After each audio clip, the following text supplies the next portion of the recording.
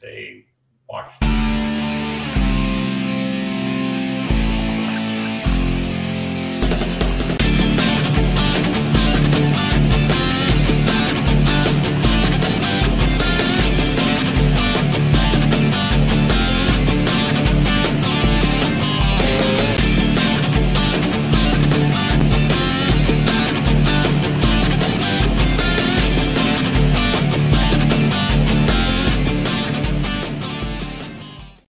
Well, how about that? A time for another show of Captain's Quarters podcast. And it is April 15th. Wait a minute. Is that tax day too? Damn. No wonder everybody was all upset this past weekend, giving all their money back to the government. April 15th, this is our 130th episode, ladies and gentlemen. And we are working towards having a good number of supporters and subscribers. We came up with an idea. We just haven't fulfilled through the idea, but we're going to tell you about it towards the end of the show. As you can see, there's a couple of other people here in the show with us today, and they're going to sit here with us. First, streaming in from Alabama, any of you that know Will the Historian, there he is. There's Will the Historian. That's my son. He is a history teacher up in the school district up in Alabama. Are you allowed to say what school district? No, we're going to keep that one a little under lid. Okay. Keep it that way. And then sitting next to me here is Jeff Vane. Now, some of you, let me do it this way, some of you might recognize him because he, at one point in time, worked for Channel 12 News. Yes, in Jacksonville. In Jacksonville. Yep. And he has other jobs now, but we've been friends for about, I don't know, 2 or 3 years? Oh, at least 2 or 3 years. And we were talking, and tonight's episode is all about the assassination of Lincoln. And guess who has a big interest in Lincoln? Not the assassination so much, but he's a big Lincoln fan. So. Yeah, but specifically the assassination. Absolutely. All that led to it and followed it. So our guests are going to sit here with us. Madison Cherry. Aye, that's one of your students, I take it. Yes. Good. I see Chad Cook, the captain of the Queen Anne's Revenge, is on board with us. Welcome aboard. And we will be, and Ransom Mayhem from Panama City Beach. He is my brother. We do have a lot of family coming in and helping us out, that's for sure. But they're going to sit in with the show here. We'll ask them a little bit more about themselves here, but everybody knows we have a couple of segments that we must do. And the first one we always do is history, but nowadays history and the death of people in our lives, celebrities of some sort, some way. 8 Bells is the segment, sponsored by the Riker family of reenactors. They do Spanish reenacting, they do British reenacting, and they are part of the St. Augustine Swashbucklers. They do pirate reenacting. So they are very into the history of this part of Florida, the oldest city in the nation. So we do 8 Bells. How many do we have tonight, Davey? I know at least one. So how many do we have? 8. 8. You really get me every week on this 8 now, aren't you? I think you specifically look for 8. All right. So here's how it goes. Davey will throw them up there. We're going to do a little bit of a read on each one of them. If my guests have any comments, by all means, I'll throw the floor out there too. And then at the end, we give them the honor of 8 Bells. Daniel Guy Whaling was an American sound engineer. He was nominated for 2 Academy Awards in the category Best Sound. Whaling is widely considered one of the most prolific and greatest sound engineers of all time. He had worked on more than 500 films since 1965, working into his 80s. He was 97 years old. I'm not even going to try to pronounce his first name, but everybody knows this is O.J. Simpson. A very controversial man, was an American football player, actor and convicted felon.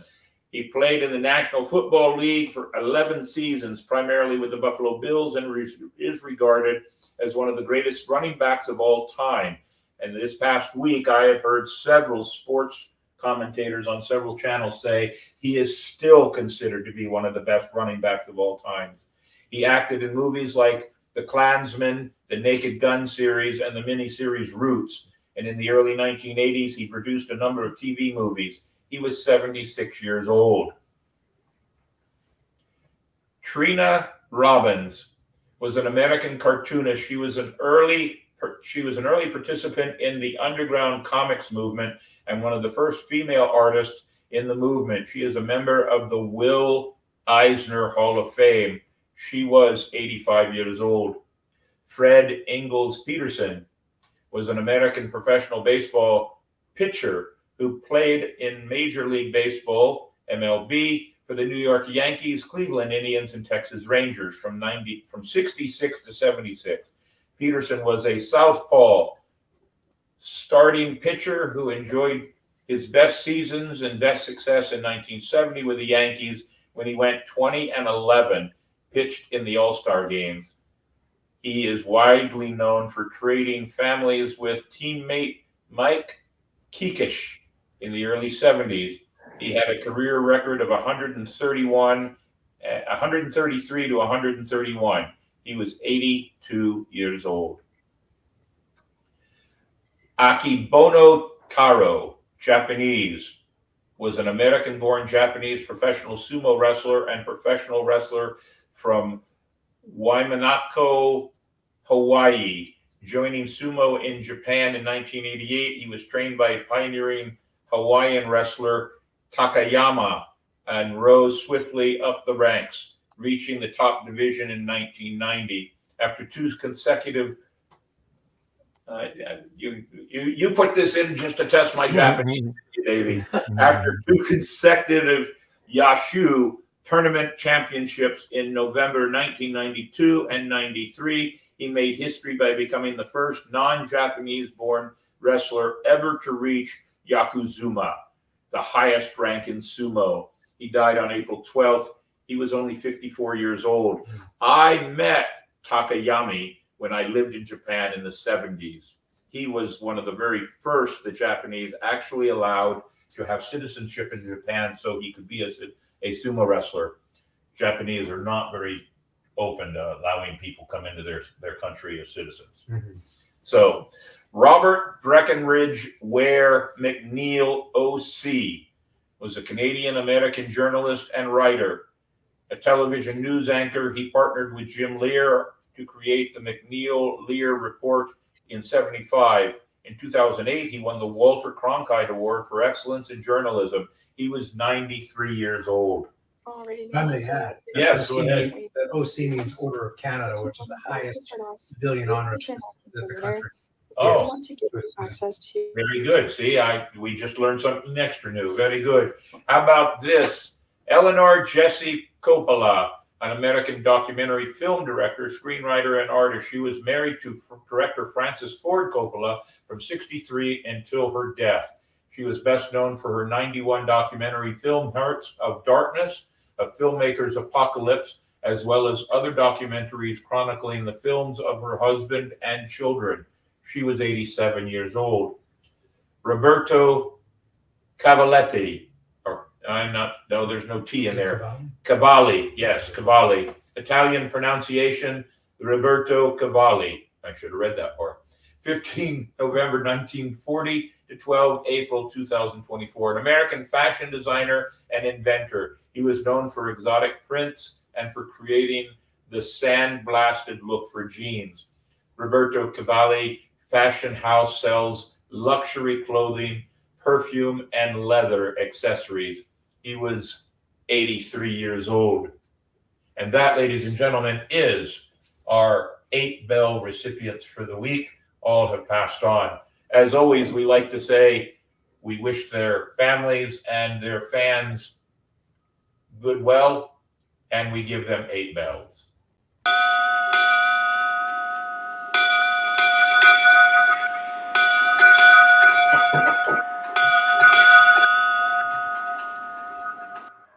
With a few more added in there for echo. That might have been echoing off of yours there, Bill. Maybe. We'll see. Not important.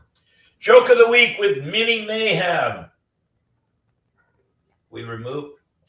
I gotta go look at some. Go ahead and do Joke of the Week with Mini Mayhem, sponsored by Salt City Life or Salt City Comics.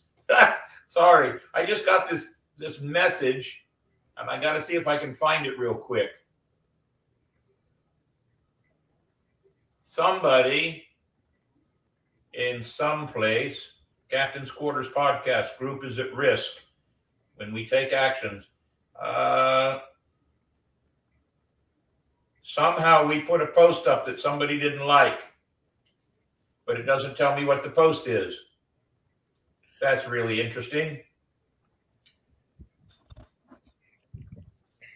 David Leopold shared a post in the group that went against our rules on adult nudity and sexual activity. Right. Took it down. What did we post? Gosh, sometimes, I don't mind if they take something down, but tell us what the hell it was so we don't do it again. All right.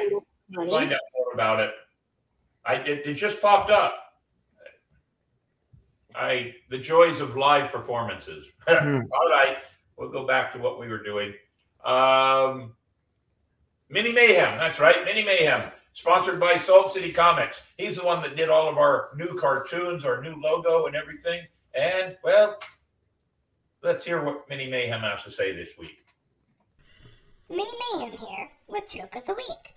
Sponsored by Salt City Comics. How do pirates pay for a round of rum at the pub? Think about it, and I will give you the answer at the end of the show. Did you put a Mini Mayhem joke up? Did you put the one up with the mermaid? Perhaps, but I wouldn't think that would be. Well, who knows? Maybe. We've been doing some Mini Mayhems where he's been trying to have some pirate come-on lines for the mermaid. That's probably what it is right there. Probably. That's probably what got us in trouble. Flirting with a mermaid. Oh, well. We'll always do it every time. Yeah, mermaids will get you each and every time. Very good. So at the end of the show tonight, we'll give you the answer to that joke. Quote of the week by Spyglass Travel. If you want a good walking tour of St. Augustine, see our friends over at Spyglass Travel. You ever taken a walking tour of St. Augustine? I don't think I have. No. Now, Bill, you haven't been up here been down here to St. Augustine for what, 2 years now? No, I was down there last summer, remember? Last summer? Yeah. Mind how time flies. June. I was there June because we did the D-Day. Oh, that's right. That's right. We did D-Day last June. Very good. So next time you come down, we're going to take one of those walking tours. Sounds good.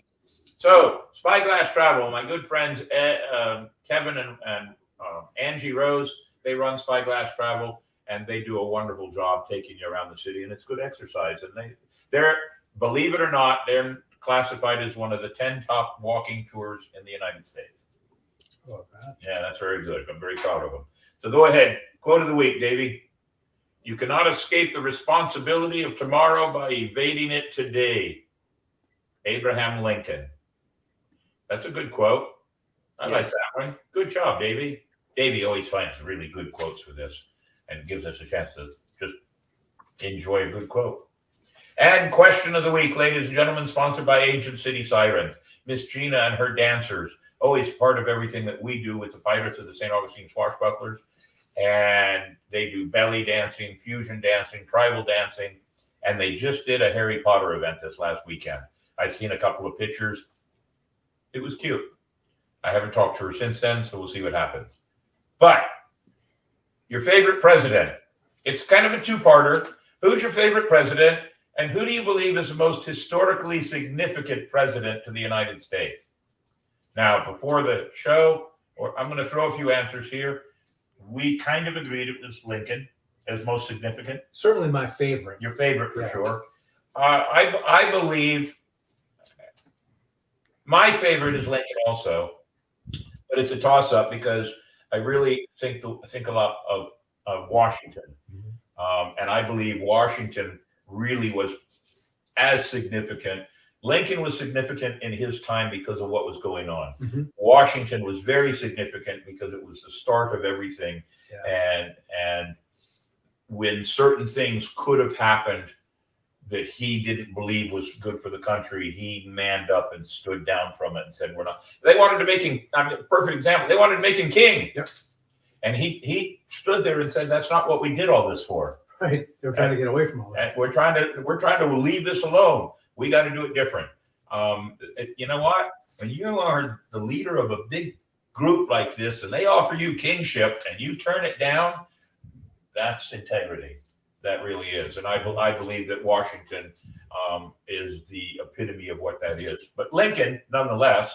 But when you ask people, I'm guessing that almost all of our answers are going to be Lincoln, Washington, and there may be some in my age bracket that will say Reagan.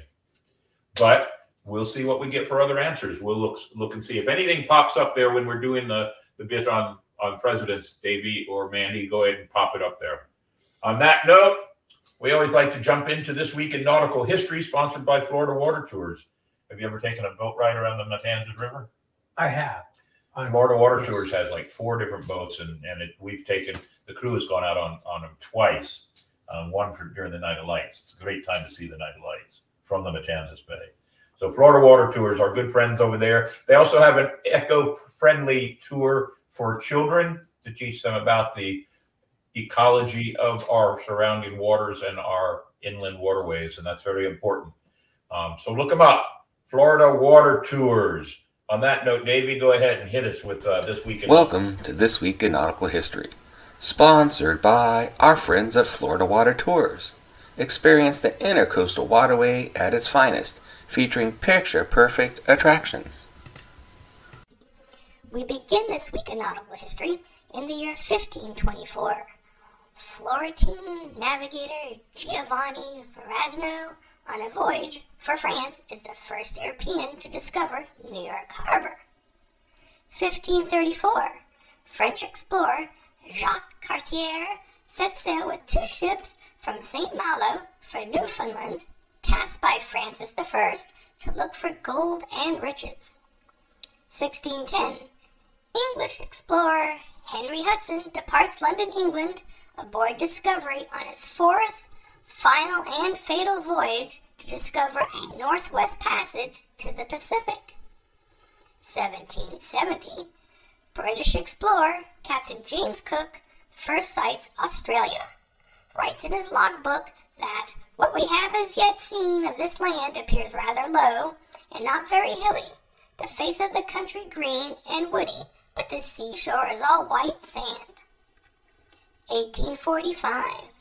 Whaling ship the Manhattan, captained by Mercator Cooper, is the first ship officially permitted visit Edo, Japan in 220 years, rescuing shipwrecked sailors. 1912. RMS Titanic sinks at 2:27 a.m. off Newfoundland as the band plays on with a loss of between 1,490 and 1,635 people. 1941.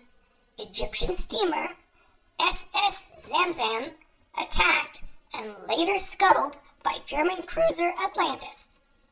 All on board are rescued. 1945. U.S. aircraft carrier Franklin heavy damaged in Japanese air raid. 1951. British submarine Affray sank in English Channel, killing 75. And finally, in 2004, the superliner Queen Mary II embarks on her first transatlantic crossing, linking the golden age of ocean travel to the modern age of ocean travel. And that was This Week in Nautical History. Utah. Good job, Davey. Good job. We want to do a couple of things on crew adventures. I want to talk about the 2 events that were this past weekend. 3 events, actually. We'll leave out my acting seminar because I still haven't picked dates yet, but sometime in the summer I'm hoping to do at least 3, maybe 4. But let's talk about the Seawolf Privateers down in Flagler County. They had their murder mystery on Friday and Saturday night. An all-girl crew except for the captain. An all-girl crew. There they are. They had the ship. Their ship was known as the ship, the PMS. believe it or not. That was part of the story. And the captain is the prisoner over on the side there. And then these girls and the one in the middle gets killed.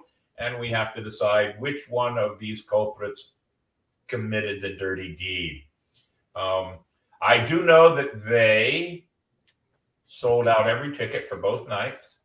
And I just got a message from them saying that and let me make sure I get this right. I don't want to get it wrong. It looks like roughly $11,000 in profit in 2 nights. That's pretty good. Yeah. And as most of you know, we follow the Seawolf Privateers. Their money goes to the foster children program in Flagler County, and it does branch out into other counties around. So they did really well. They had several. They sold over 230 tickets for 2 nights. They had several people sign up. They now have a little program where people can make a monthly donation, and had several one-time online donations as well. So they did really well. This has given them the chance to do their breakfast with Santa for all those children that are foster children, and a few other things that have happened in their favor. They are doing really well, and we are very proud to be the swashbucklers helping them, the crew of the Seawolf Privateers, in their endeavors to what they do. And they're a brand new crew. They've only been around for about 3 years now. We did, my wife and I went to Friday night's event, and then several of the crew members went to Saturday night's event. And the reason I went to Friday night is because on Saturday, I then drove down to Ormond Beach and played golf. Yes, it was the Masters. Go ahead, Davey. Show him a picture. There I am golfing. Yep. It was miniature golf. And beware ye who enter here. There are my good friends, Robert and Emily Farrell from Sanford, Florida. They are also part of the Order of Leviathan. We were the only 3 order members that were there for the event. I am told by their captain, Chad Cook, there's me trying to decide what the heck a putter is. Yeah. But I'm color coordinated. Notice that I picked a red putter to match my outfit. Fashion pirates we are. Ladies and gentlemen, they raised over, in a 2.5, 3-hour event, just a social time, they raised about $3,100. That's pretty good. I'm very proud to have been a part of that. And then I drove all the way back up here because I had to be at the oak tree to help the sheriff of our county, and we helped him with that. We were a part. We supported that event, and it was Saturday night where the sheriff was making fundraising for their reentry program. If you're interested in that, ladies and gentlemen, you should go and find out about it. The sheriff has this reentry program to help take care of some of the homeless issues we have in St. Johns County, and it works really well. So the sheriff will be on the show sometime this summer, and we do plan on having him talk about his reentry program. And I'm hoping to make plans to do that show with the sheriff sometime the end of July, 1st of August, because my main focus of conversation will be school safety and traffic school zone safety, because a lot of people can't read signs and whiz through school zones. And we're going to talk about that, and maybe talk about how we can stand out there with our blunderbusses and shoot people's windows out. Why not? Why not? We're pirates. We can get away with it. But people need to be safe. They really do. And so we're going to have the sheriff on sometime that part of the summertime. Upon that note, that's what we had for the weekend. It was a busy weekend. Lots of pirates doing lots of good for the communities that they're part of. And after all, that's what all these pirate crews are doing now. It's part of the community. So our guests, and we're going into our topic for tonight, Lincoln's assassination. So let's start with those of you that know Will the historian. That is my son. But instead of me saying a whole lot of flowery words, give everybody a little bit of your background, and I'll make sure you include how much you really love and respect your dad. I've been really a fan of history all my life, starting with learning about ancient Egypt, and I've figured out how to turn it into a career. I really wanted to be Indiana Jones, but realized when I got into college that the Nazis that I wanted to fight weren't the same Nazis. So I kind of had to pick a different style of career. So been working in ministry. I worked in ministry, and then it just kind of led into being a teacher. And I've taught all secondary grades, pretty much all social studies topics. And right now I'm a civics and geography teacher. So I teach civics one semester and geography the next. Very good. And for those of you that might pay attention, my son is a huge Superman fan. Yeah.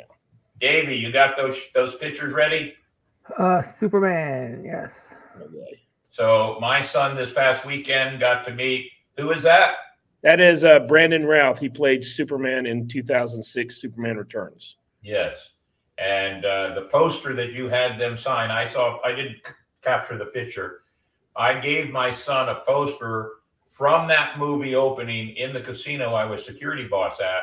I got one of the posters and I sent it to my son, and he got him to sign it and autograph it after 20 years. That's pretty cool. And then my favorite Superman, Dean Cain. And that's your favorite Superman also, right? That is my favorite Superman, yes. Yeah. So yeah, that was a joy. I don't get really emotional on a lot of things, but meeting him, and I'm still looking, like I've been looking at the pictures from all weekend, and the picture where I'm hugging him, where he gives me that bear hug, I still get a little teary-eyed looking at. And my wife thinks it's kind of funny and adorable. But this is, I mean, this was my Superman. I watched him for 4 years. He came into my home every Sunday night, and so I got. You have a Superman bromance. Yeah, and he really is just a nice, wonderful guy, and just was thankful. Took time with everyone's fans, and just that he had the longest line at the whole thing. And there were some big names like George Takei and Jonathan Frakes were there, and Steve Burns, the Blue Clue, Steve Burns, and Master Chief, the voice of Master Chief from the Halo series was all there. I'd have gotten George Takei's autograph, and this Resident Alien series that I just finished watching. Yeah. George Takei's voice was the voice of the alien that comes down and gives the guy the warning. Well, funny story is that one Saturday night when Lauren and I and my best friend Adam and his wife Charlene, we went out to dinner, and we were going to we went to this like little underground speakeasy. Walking in front of us was George Takei and his husband in downtown Huntsville, just out having a good time. And and we didn't go up to them or anything like that because I mean, I'm not going to do that in public. They're out trying to enjoy and relax and have a good time. But that was just kind of cool to kind of see them out there, and he was out there, and a lot of people got his autograph line was pretty big too. Yeah. So, very cool. Where was that at? Birmingham? No, it was in Huntsville. Huntsville. All right. Yeah, they've been doing it 9 years, and they've had some big names. They had William Shatner last year. So Jonathan Frakes this year. Huge names. Well, I work with the Asian City Con out at World Golf Village. We'll see what the names are this year. And our second guest, ladies and gentlemen, sitting here beside me in studio is Jeff Vane. We've been friends for several years now. And finally, I've convinced him. I've picked a subject that could get him on the show. Tell everybody a little bit about yourself. Yeah, well, the way we've known each other, I used to work at First Coast News, which is one of the network affiliates in Jacksonville. And so I have a media background, but I work for a tourism company now here that has a headquarters office here in St. Augustine, and love working for them. But for me, really my tie to this, as you're alluding to, is, a funny thing happened back when I was about 10 years old. I already knew and admired Abraham Lincoln, but I started to learn a lot more about his assassination and the story of what led to it, and a lot about what followed it, meaning in the following, 12 weeks or so, really, if you want to count it to the day, 12 weeks following the night he was shot. A whole lot happened that rocked the world, and certainly the United States, and it rocked my world when I was just 10 years old. Reading about this, learning about this, 4 people were executed. One was the first woman ever executed by the U.S. government. And the stories of each of those individual people and their part or alleged part in the plot. But to me, and by the way, I I could be corrected on this. I don't know, but this is a book, one of many great books about it. But there are pictures of that execution, and I would surmise that is the first execution, at least legally sanctioned execution, ever photographed in human history. I could be wrong about that. I stand to correction, but I think that might be the first execution ever photographed. Well, that would be an interesting point to try to figure out and see. You might be right, because photography was just coming into the world, or just prior to the American Civil War. So you might actually be right. I know that it's kind of off subject, but there are many documented pictures of gunfighters in the 1800s, late 1800s, when they were shot. They displayed them and took pictures of them. Mm-hmm. And sometimes they actually, you paid to have your picture taken with a dead body. It was a big thing, because photography was a big thing. So if anybody is wondering, 100, how many years ago? 159? To the day. To the day. He was shot on the 14th, which would have been last night. Yep. At what time? About 10:15. And then he dies the next morning on the 15th. Yeah, about 7:20. Yeah, okay, never mind. All right, so, and he dies the next morning on the 14th at about 7:22 in the morning. Is that what we got for the? That's what the historians say. Yeah. So let's start with this question: was his assassination the main focal point that really destroyed any left credibility with the South? Oh, I got a good one there, didn't I? That is a great one. That's a great one. I don't think so. No, really? Yeah. And why? Well, I don't want to jump the gun on Will, because you might have. I'm agree. I don't think so too. But what I do think it did, it allowed for the group known as the Radical Republicans to get a better foothold and control of Reconstruction and punish the South than what Lincoln wanted to do. And Andrew Johnson, wanted to follow Lincoln's path. And the Radical Republicans tied up Andrew Johnson, a lot of it because he was a Democrat. And so I think what it did, it allowed a political entity to come in and kind of take control and punish South. And I'm not going to say they did it just because, Lincoln was assassinated and, this guy had sympathies for the South.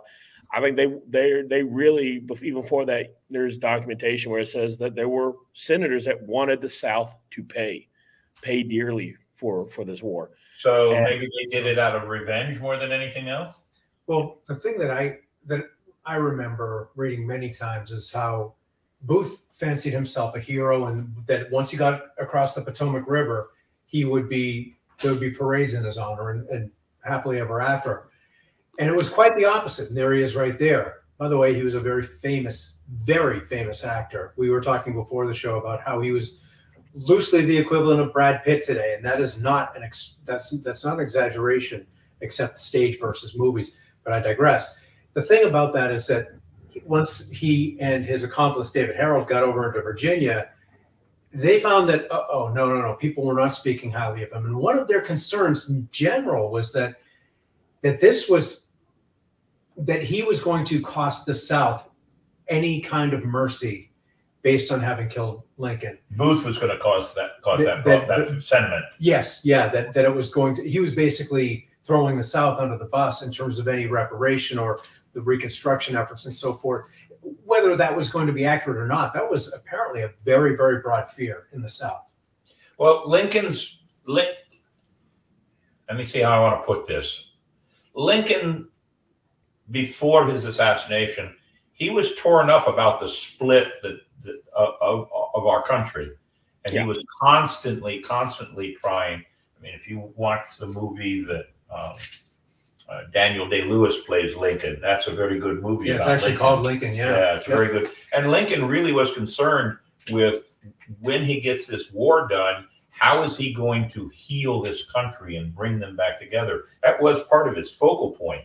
So when he dies, these other people now that are in more control, they don't follow Lincoln's path, as you say, and they're a little bit harder on everybody. Well, there was an interesting moment right after, just days before the assassination, which was only a day or two after the surrender at Appomattox. Yeah. Lincoln stood out on the balcony of the White House and gave an unannounced but impromptu speech to a huge throng of people, which I believe this same speech was attended by John Wilkes Booth. So there's two parts of this. One, which I think is a vestige of how conciliatory Lincoln was, he asked a band that was there, literally, he said, somebody asked him, do you have a piece of music you'd like for them to play, for us to play? He said, I would like you to play Dixie. It's always been one of my favorite songs. Would he have done that if he had a vindictive heart? I don't think so. Right. So, but the other thing is, as a side note to that, is if it is the same speech, Booth turned to somebody next to him and said, that's the last speech that man's ever going to make. Ooh. And it was true. Wow. It proved true. Wow. So, Will, you made some really great notes here. One of the notes is that this manhunt, because we talked about it real quick, they put 10,000 troops on this manhunt to look for Booth and bring him to justice. That's a lot of manpower. And it took them 7 days to find him? 12 days to find him. And then we have here that the trial, so 12 days is almost 2 weeks. And then we have somewhere in here, I saw the notes that the trial was 7 weeks long. That's about right.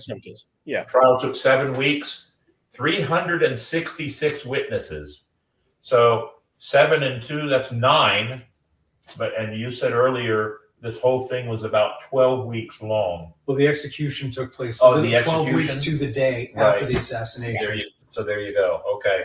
So there's your time frame there. 12 weeks, that's 3 months. 3 months that this country, his main focal point is on the assassination of Lincoln and what do we do with the people that did it? Pretty much. Yep.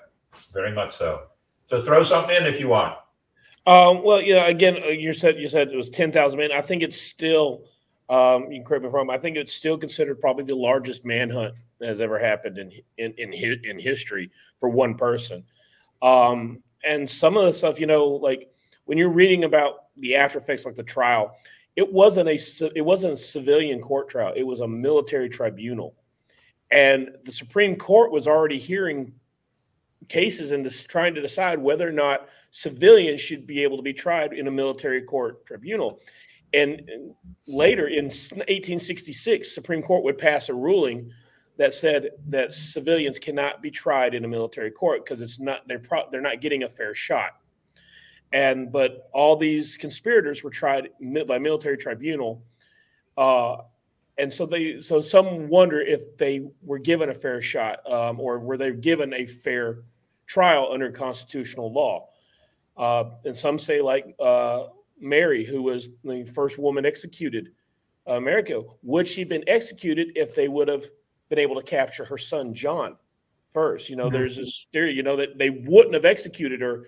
They would have, put it all on him and executed him because, he would be caught, but his trial would take a little bit longer, and he would just be more of a conspirator and get jail time.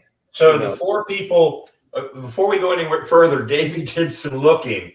Facebook removed our advertisement for tonight's show based on the fact that we used the word assassination. No, they removed tonight's show off of Facebook, the current live. Really? Yes. It's AI feed thing where they caught the word assassination, which shows up as violence, and so it was flagged out. YouTube has not flagged it currently. Wow. I'll be writing a letter to Facebook and telling them what an ass they are. Even on an anniversary.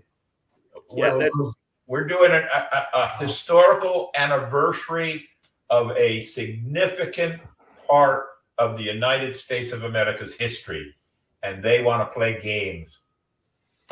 Wow. I'd hate to see what they do if we ever did a show about H.H. Holmes and him being a murderer. It's just how you labeled it. If they had titled it "The Death of Abraham Lincoln," it would have slid past everything. The word assassination created the red flag. But how arbitrary can you get? I mean, how ridiculously. Realize I'm a realtor. If you want to see ridiculousness of word verbiage, yeah, we can't use like half the words in our things. And actually in Nevada, I was typing up a listing for a vacant land and I got flagged for the word vacant. So our show is not, this show is not available on our Facebook page at all tonight. Correct. They pulled it. The live show while we were doing it. It flagged. See, try resharing it now that I changed some stuff. What's that? Try resharing it now that I altered some stuff on the back end. So Dean Warmer dropped the big one. Wow. For those who get that reference. Yeah. How just simply asinine and aggravating is that? Yeah. I mean, wow. I don't even have any other words to say. I do, but that'll probably get this show knocked off too. So I'll be nice about it tonight. But I can students watching too. Yeah, but we're still here so far. If things go black, ladies and gentlemen, you'll know why.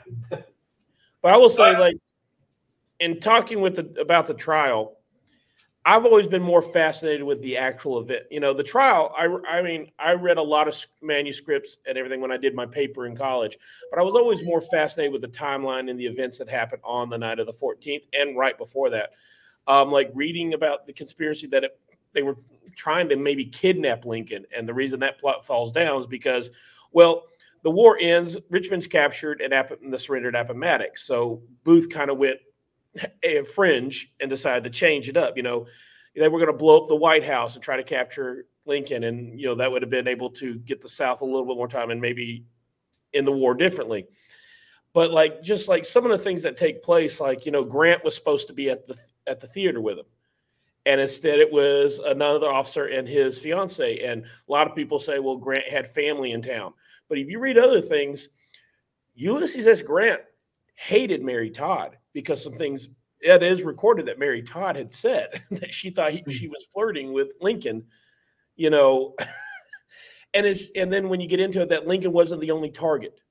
You know, Secretary of State Seward, Andrew Johnson was a target, you know, that they were trying to pretty much cripple the whole government.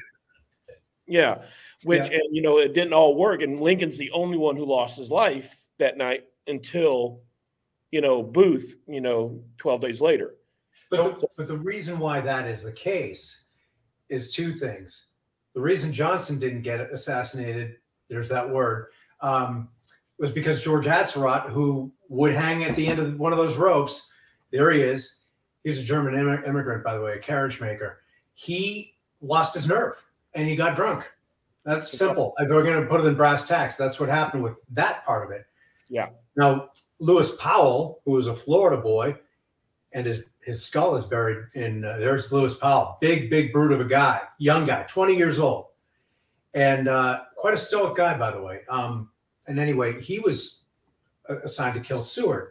So that's part of that. The whole idea was that, okay, we're not kidnapping Lincoln because we can't use him as a bargaining chip anymore. Yeah. But maybe we can reignite the war. This is Booth thinking, or maybe even saying, we can reignite this and basically do a do-over if we decapitate the Union government. So Lincoln, and he wanted that one because for a lot of reasons, he was a showman. But Powell goes to Seward's house. And the only reason he didn't kill Seward was because Seward had a neck brace on from a carriage crash a couple of weeks prior. And literally, he's on top of the guy, stabbing him in his bed, and the neck brace deflected the knife blows. So anyway, that's the short. And something interesting I found out going back and researching Powell. Powell has ties to Alabama. He was born here in Alabama. That's right. And and it's funny because I was talking to someone where he was born. Now they moved to Georgia and stuff, but you know, he was also, you know, there's with Powell, some people say he was AWOL because we know he was captured and then escaped. Some say he went AWOL. Some say he was actually part of like a spy agency for the Confederacy, and that's why, you know, why he was in with Booth and everything, because a lot of people believe Booth was, you know, in some instances was part of the spy Confederacy ring. And that's how Booth. That's one of those hearsay. You know, could certain evidence point to that? Yeah, but do we know for true for facts, that's one of those things, But Powell was a young man and made some bad choices and and he paid with it with his life at an execution. But he was impassioned in his cause, and whatever you think about the Civil War and the South versus the North, I can't help but admire the man for his stoicism, his courage, his bravery, and he lied about his age so that he could enlist. He was that chomping at the bit to join the fight, and to me that says a lot about him. And even the people who guarded him in before he was executed had a lot of good things to say about him, and he about them too, by the way. So he's the one that he pretty much accepted his fate in a, for lack of a better word, a manly sort of way. He was a soldier. They say he walked to the gallows like a king on his way to being coronated. Now the other three, if I may, some of the stuff that where I think it gets really interesting and subject to speculation is, okay, was what degree did Mary Surratt have a part of this, as well as Samuel Mudd, whose descendants to this day have been working forever to clear his name. Now, so if any of them happen to ever see this, forgive me, but everything I've read, first of all, I can't believe that Mary Surratt didn't know anything about it. Her son, she got executed because of her son, John. He was involved with the plot. He and Booth were thick as thieves. And John Surratt just happened to be able to escape to Canada. And then they became a part of the papal guard over in Rome. That's where he was found 2 years later and dragged back to the U.S., hung jury. He went free and died in the 1900s. And he even tried to do a lecturing tour. That kind of fell flat for him. But anyway, I digress. And you were talking a little bit about this, Will, or at least I think you're alluding to this. There's the question of would Mary Surratt have been executed had she been tried in a civil court? Had they all been tried in a civil court? I think she was used as bait. Yeah, I think that basically she was sentenced this way and held up. They were hoping that her son would come out of the woodwork instead of being the chicken that he was, because I think he was an absolute dirtbag, and he let his mother die while he ran off for his crime. Now, she owned the boarding house where they all met, which is how she got tied into it. Yeah. Booth and David Harold, on the night of when they were escaping D.C., their first stop was in Surrattsville, Clinton, Maryland, today, to get shooting irons. Their next stop was the home of Dr. Samuel Mudd in the wee hours, because Booth jumped out of the box. His spur got caught in the flag. He lands awkwardly, fractures his shin, stumbles to the center of the stage, and holding the bloody knife he'd used to stab that guest, and said, "Sic semper tyrannis," thus ever to tyrants, makes his way out the back. Anyway, they get out to the countryside and they go to Samuel Mudd's house. Well, Samuel Mudd's defense was, I didn't know. Well, he might not have known what had just happened hours prior. There's Dr. Samuel Mudd. But here's what we do know. Dr. Samuel Mudd and John Wilkes Booth knew each other pretty darn well. They had met at least 3 times prior to any of this going on. There are a few other things about Samuel Mudd. He lived in Maryland, but he was a Confederate sympathizer, and a big one. And so, and he knew eventually, if not in the first 5 minutes, he knew whom he was treating. Anyway, Dr. Mudd missed the gallows by 1 vote. It was a 9-member tribunal, and he missed the gallows by 1 vote.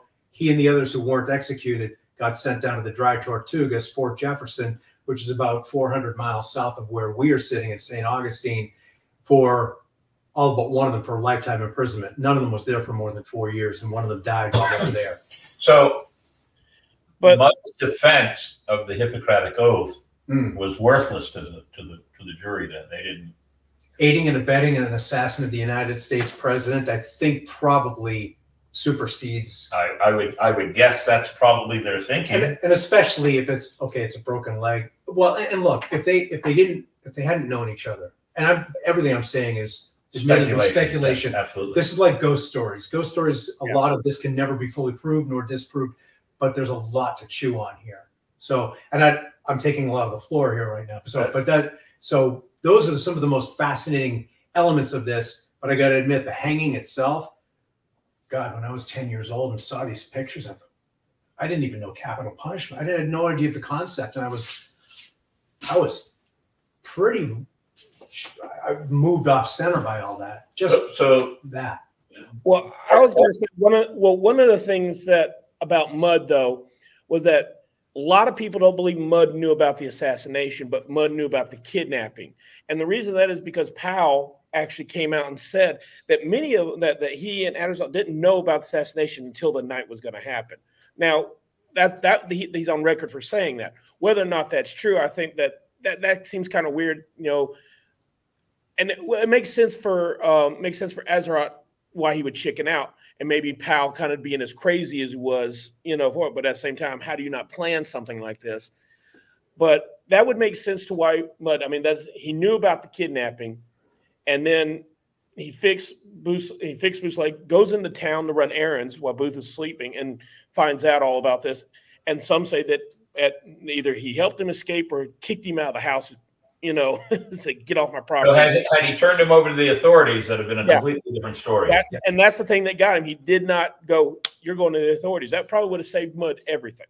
So this entire discussion, a lot of what we're talking about, because as we've mentioned the word speculation several times. Yeah.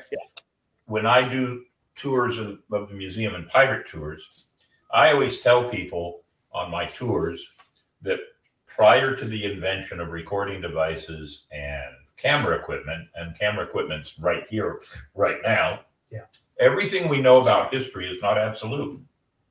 It's based on the written word. We have the written word, the court testaments, the court documentation. You have other pieces of the puzzle, and you put it together, but you still end up speculating, like we have, on what would have happened if this had happened, or maybe it happened this way. We don't know for sure. I mean, I'll use Mary Surratt. Mm-hmm. They did not, according to what I've heard now and what I've seen, they never proved beyond a shadow of a doubt that she was responsible in any way. Yeah. She was just the mother of somebody. And so they go on the assumption, well, it's your son, you should have known. So you're guilty. It was her boarding house where they met. And as they said at the trial, she owned the nest that hatched the egg. So guilty by association, basically. Well, and at least possibly a bargaining chip to get her son. And that's pure speculation, but to get him to come out of the woodwork. By the way, a quick word. But it didn't work. It didn't. No, it didn't work. No, he was a coward. Yeah. A quick word in favor of Dr. Mudd, and this has nothing to do with his involvement. I think he was involved. I think he knew. He wasn't involved in the plot per se, but I think he knew darn well what was going on. At least he knew enough. But when he was down in the Dry Tortugas, remember, he was a doctor, of course. Yeah. Yellow fever broke through that place, and for a long time was not solved. Nobody knew what was going on. By the way, if you haven't gone to the Dry Tortugas at Fort Jefferson, I don't care who you are or where you are, go there sometime at least once in your life. It is utterly phenomenal. 70 miles west of Key West. Okay, so he's a doctor. He saved lives, not just of other prisoners, but of some of the guards who were guarding him and others. So several guards wrote letters to President Johnson saying, give that man clemency. And it wasn't just he, but in 1869, all of them, well, one of them died there of yellow fever, Michael O'Laughlin. But Sam Arnold, Ed Spangler, who held Booth's horse for him, and Dr. Mudd all got sent home. That was the end of their sentence, even though 3 of them had gotten a life at hard labor. And that was a horrible place to be. It's a beautiful place. It was a horrible place to go for a life of hard labor in those days. No air conditioning. Anyway, I could go on and on. But so that's one for Dr. Mudd. So he cut his sentence down because he did what he's supposed to do. He's a doctor. Yeah, but he could have easily refused and said, I'm a prisoner here. Why should I'm no longer a doctor. Well, that's true. He could have. He could have very easily. So I am looking at some notes here. And one of the things, so there were 4 people hung. Yes. Yeah. How many did not hang but served time? I've heard another 4. So 8 total in this whole conspiracy. Well, no, because remember, if Surratt or Booth had gone to trial, they would have swung, guaranteed. Okay. Oh, all right. And the oddity is that if John Surratt had gone to trial and hanged, which he would have, maybe his mother wouldn't have. Don't know. So let's go to Booth now. Booth is, and I know Davey's got the picture of the farmhouse. So they track him down, they find him. Yeah. Is the word supposed to be that he's supposed to be brought back alive? He said he wouldn't be. He yelled from inside the barn. He would not be taken. He and David Harold, who was one of those hanged, Harold surrendered. They had the barn surrounded. But by the way, the Garrett farmhouse is long since no longer there, and there's only a tiny vestige of it. This is about 45 minutes south of DC on a secondary highway. You'd never know it's there unless you go there to the GPS coordinates and look for the little plaque. Has it all been destroyed because of this? I don't know if it's because of it, but this building, the home, the Garrett, any of that, it's woods. It's nothing but woods there. But yeah, coming back to the question, Booth said he would not be taken alive, and sure enough, they called his bluff. They set the barn on fire. So they set the barn on fire, and he died from the fire. He did not. He died from a bullet. Yeah. Was it? Go ahead. Well. Yeah, he died. They surrounded, and the story that I have always uncovered was there was a officer known Officer Corbett, and the way he tells it, he sees Booth in there, and Booth had been saying hey, send all your men away and let's just fight. He telling the officer, we'll fight this out. Yep. And he sees, and when the fire is lit, he sees Booth going up, and in some cases they say he saw his gun, but Corbett shot him because he thought, I'm protecting the rest. I'm protecting my fellow officers. And then Corbett got $1,600 for being the man who shot Booth. Yeah, he got some kind of money. He got a little reward there, and then Booth would go on to depend. There's a lot of different things people said he said, pointless, or it is fit, things he said. But they'd move him to the porch.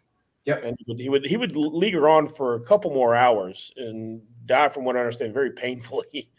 Yeah, he lasted until about daybreak. Now this happened in the wee hours, so he lasted till about sunrise. The bullet had entered his head at right behind the ear, about almost precisely the same spot where his bullet had entered Lincoln's head. Oh, really? A lot of people speculated, okay, well, this is divine justice. But Lincoln was unconscious from that very moment. Booth wasn't. He was paralyzed. And so, he was. Will, you're right. He was carried to the porch, and at one point, the last thing he said, he asked, "Can somebody hold my hands up to my face?" And he could barely speak, but somebody holds his hands up, and he says, "Utterly useless." And that was the end. That was the last thing he said. And there was something more about that I was just thinking of, but just to be for a little bit of detail. So Boston Corbett, the soldier who shot him, how do they shoot him? Well, if they're all outside the barn, Booth's inside, and he's working with a crutch, by the way, in one hand and a gun in the other. And so the story went, according to Corbett, that he saw him moving for the door, and he didn't want for Booth to be able to shoot any of the other soldiers. So, and there was how do they see him? He was looking through a gap in between the planks, and he was also able to draw a bead on him. And he said he was aiming to injure and incapacitate. Well, he got the bonus plan. He killed the guy. Wow. Well, and I mean, there is the speculation. While everyone said that they were trying to get him alive, there was speculation that they were never going to take him alive, and that led to a lot of the conspiracies of, well, who in the government was involved in this? If Johnson was involved in this, why wouldn't he want him to have him dead? I mean, it fueled the conspiracy ideas of who was really involved in this plot to kill Lincoln. That feeds the exact same idea of the story of Blackbeard. Blackbeard was basically assassinated because certain people didn't want to be known as his conspirators. Mm-hmm. So that's a common thought process that leads many conspiracy theories. If they'd have brought Booth back to trial, would it have opened up a whole lot of other people's dirty laundry? Yeah. And I'm betting it would. It really would have, because like anything going, I mean, look at, we always try not to be too political, especially with what's going on in today's world, but look at all the stuff that's going on today. Every time they open another door, 3 more spiders step out. It's just really, government conspiracies are normal. It reminds me of the phrase, nothing new under the sun. Human motivations and the things that move them. True. Very true. I have a question for you, Will. Yes. In your notes, 5 judges in the tribunal. How many judges were there? Because 5 judges, you say, asked for clemency for Mary Surratt. Well, did President Johnson have override of all those judges? That's going to be a little bit, but that is just what I read. I think Jeff might be able to say a little bit more about. Are there more than 5? I'm not great up on the military tribunal. Now, see, from my military history, tribunals were usually 7 judges. I'm thinking 9 for some reason. Might have been 9. I could be wrong. Yeah. But this is related. What was interesting, and can you imagine being Mary Surratt? Now, by the way, none of these 4 knew that they were going to be executed. There's Mary Surratt. She was in her, I want to say, mid-40s when she died. Now, they didn't know until the day they were executed, Friday, July 7th. They didn't get told they were going to be executed until Thursday, July 6th. Wow. And they're in their cells listening to the gallows being built all through the night that would hang them the next day. I think it was morning of the 7th that a writ of habeas corpus came across to give the habeas corpus, meaning give up the body literally, but we're talking about a live human being in this case, of course, to hand her over to civilian authorities. What they would have done with her, we've talked about that a little bit, speculation, but that writ, so her attorney comes in and says, we got a writ of habeas corpus for you. And then it gets overridden by the now President Andrew Johnson. So she gets told, you're going to die, all less than 24 hours. You're going to hang tomorrow. The next morning, I believe it was, she's told, you're off the hook. You're going to, at least for the moment, habeas corpus. And then within an hour or 2 after that, she finds out, no, you are going to hang. And can you imagine just the mental anguish for a person, guilty or not? The mental roller coaster of that 7 or 8 hours before the hanging's got to be terrible. And for her family. And now, the Surratt family was a fairly prominent family in this area.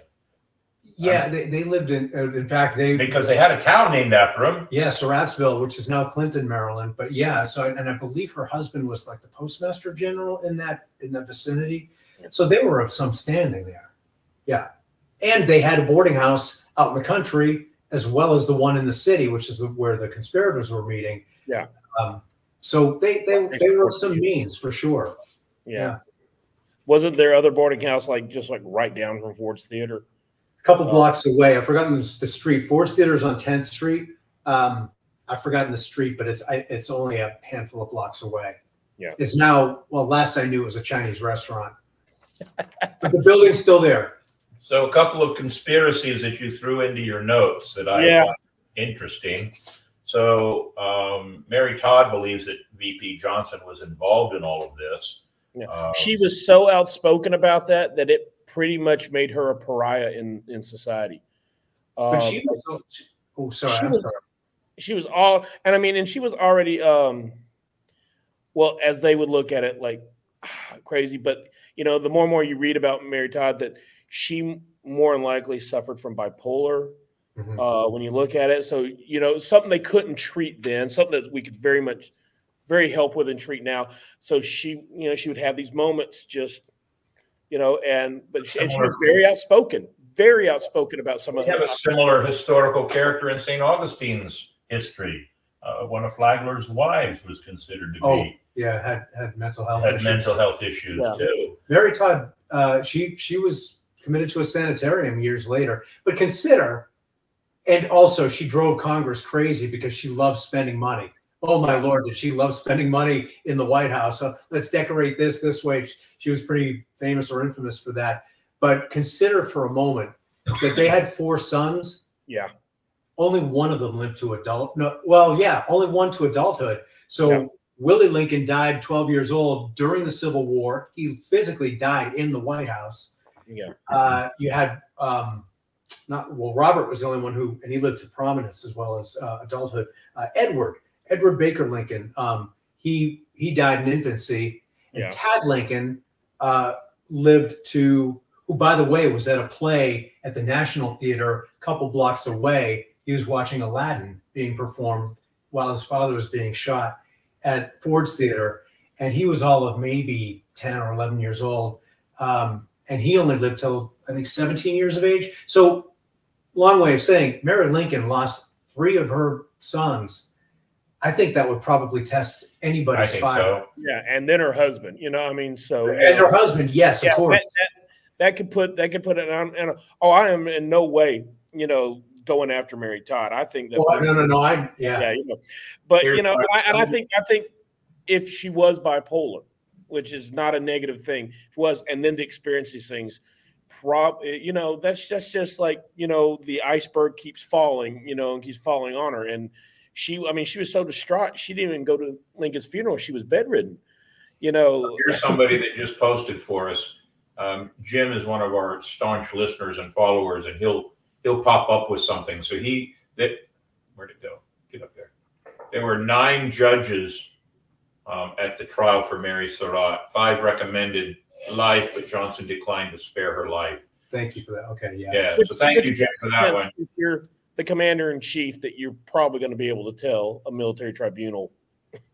Well, I guess that's one way to look at it. He is a commander in chief and has control, or he lauds power over the 5 judges, the 9 judges. So I guess you're absolutely right. But it had to be really controversial that they. I mean, after the fact, when they hung her, did it cause controversy throughout the country because they hung a woman? Yeah. Well, it was a sensitive thing, but even the executioner tied only 5 knots in her rope instead of 7, partially because it was late in the day and he didn't think she was going to die. She didn't think she was going to hang. So even the people guarding and overseeing the execution thought, there's no way she's going to be hanged. And so it surprised everyone, I think. But by the way, I think part of the argument or the biggest maybe argument for why a military tribunal was that it was being treated, at least by the ones making the decisions, as an act of war. An act of war, of course, yes, because of what was going on. Yeah. And so they execute the 4. They put 4 in prison. So that's 8. Is there anybody else in all of this that suffered any punishments or ill fate that we know of? Or is it just these 4 that took pretty much the brunt of everything? Yeah, the only ones I would add to it, and again, but they're obviously sort of as a sidebar, even though they were important to it, was John Surratt and, of course, John Wilkes Booth. But they met their fates other ways. Right. So this conspiracy theory is the one that I have read about and I like, that people believe that Secretary of State Edwin Stanton was behind a lot of the plans of all this because he didn't agree with anything that Lincoln did as far as post-war policies. And Stanton didn't have security alerted at Navy Yard Bridge, over which Booth escaped. Mysteriously telegraphy communication, and alleged having Booth killed instead of standing trial. And some accused Stanton of removing pages from Booth's diary. Have you heard that one? I've heard it, but I don't know. But it's exactly playing to what you were talking about earlier, is all those motivations, and that we'll never know. Yeah, but they sure are. They're fun to sit around and talk about, and kind of speculate, as it is with any history. When you look at anything, there's things you could speculate and look at, and there's things that are fact. There are things that we know happened, like they're pretty much saying, yeah, that the kidnapping plot was true because they captured days before an actual bomb expert who said he was there to blow up the White House. Yes, that's in your notes here too. Thomas Harney. A noted bomb expert, but he was captured before he could do anything. So that's an interesting point. I've got another question because in my knowledge, I could be very wrong here. Grant becomes president after Johnson, correct? I believe that it's Lincoln, then Johnson, then Grant, right? I believe I think so. All right. So wasn't Grant responsible for creating the Secret Service? Not Lincoln? Yes, he was. So there's a reference in here that the Confederates already had a Secret Service. A spy room, yes. Yeah. I don't know if it's relevant or not, but the Secret Service was initially established to thwart counterfeiting. It had nothing to do with Treasury. Absolutely right. Because not even in modern day times, when I was a security boss at the casino, whenever we got counterfeit money, that's who we had to call. We had to call the Secret Service. And they would have to come over and take the money, confiscate it. Usually, it's much easier nowadays. You have a form, you fill it out, you attach the money to it, you put it in an envelope, and you send it to it. They don't come over for everything, unless we uncovered, a wad of it or a stash of it. So yeah, the Secret Service is still involved in counterfeiting money. But Grant was the one that really started the Secret Service. So the South, the Confederacy, you have mentioned here that there was the Confederate Secret Service attacked Stuart. This must have been something out of the norm that the president of the Confederacy started, because if you read stories about him, he was always in fear of his life for everything he'd done, everything he'd done. So the only ramification that you have listed here, so I'm gonna list it and then I'm gonna ask. So the only ramification you have listed here is that Lincoln's death pretty much affected the Reconstruction of the South and made it worse. I'll be honest that I meant to put more, but I just things got away from me. Where that's all right, because that's little state testing. But you got to teach too. You got to work. Yeah, but that's a very good point. Is there anything else that we can attach to all of this history that we have now that has come and created changes and created things in our political lives? I can only speculate, but I think that had Lincoln survived, that Reconstruction probably would have been much kinder and more complete for the South. Yeah, I can only speculate. Clearly, I can't prove it. Well, Atlanta, Savannah, Mississippi, all of those places were torn up terribly by the war. And Savannah wasn't. What's that? Savannah wasn't. Savannah was spared as a Christmas, according to story. Sherman gave it as a Christmas gift to Lincoln. And that's why Savannah has all its beautiful structures and still, and it's very big. If you ever go to Savannah, that's very big part of the history that was. Do you believe this point in history then? This is just a question, but do you believe this point in history then is what created the terminology and the governmental intervention called carpetbaggers? Yes, I do. Because it opened carpetbaggers, and in some cases they were also known as, there was those scallywags. If you look at this opened the door for people to come in and really take advantage of an economic system that depended so highly on agriculture, that one of Lincoln's plans was to really industrialize the South. And it does not happen. And the South, and when all this stuff happens and people come down and take advantage, and the radical Republicans are making all these rules. I mean, the fact where there were military districts instead of states for a while. I mean, think Hunger Games. It was very much like that. That's the best analogy I can give you. Was when it made the South, the people in the South, a little bit bitter. That honestly, I think helped with that rise. Well, I mean, that's really, and I'm not a fan. I'm not saying they were right, but that was really the reason the KKK first started, was protect. Now, I don't agree with anything. I'm saying it right now. Don't kick me off Facebook. All right, Facebook, because I'm not saying, but that is really, it opened the door for that group. It opened the door for very much a hatred. And I think what it did was it caused a greater division, even to this day in some cases, between the North and the South, because you still have, well, the South's going to rise again. I was like, okay, let's settle that one down. But there is still some of that in certain parts of the South where they look at the North as these, you know, better than our high bougie, in other words, kind of people. And I would say there are people in the North that kind of look at us as dumb rednecks, you know, that can't tie our own shoes, you know. Thank God for Velcro. So I think with Lincoln's death, and I'm one of these people that believe that Lincoln actually would not have survived his second term. I think he was dying. If you look at the photographs of Lincoln from when he became president, how he aged, there is this huge theory that he was sick with something, and he probably would not have survived a second term, just whether it be stress or whatever. Lincoln, though, could have set the way to really heal the country and found a way to get the South up. Because for the next 100 years, progress in the South does not really happen. And about the only way you get out to really kind of make something is if you join the military. And that's why a lot of the military at the time was made up of Southern boys. It left a huge gap that only I think Lincoln could. But at the same time, you're sitting there, that's a speculation. It's like sitting there saying, well, what would the civil rights movement have been more like if King or Malcolm X had to been killed? And I had someone one time tell me he thinks they had to be in order for certain things to happen. I don't know. So the death of Lincoln,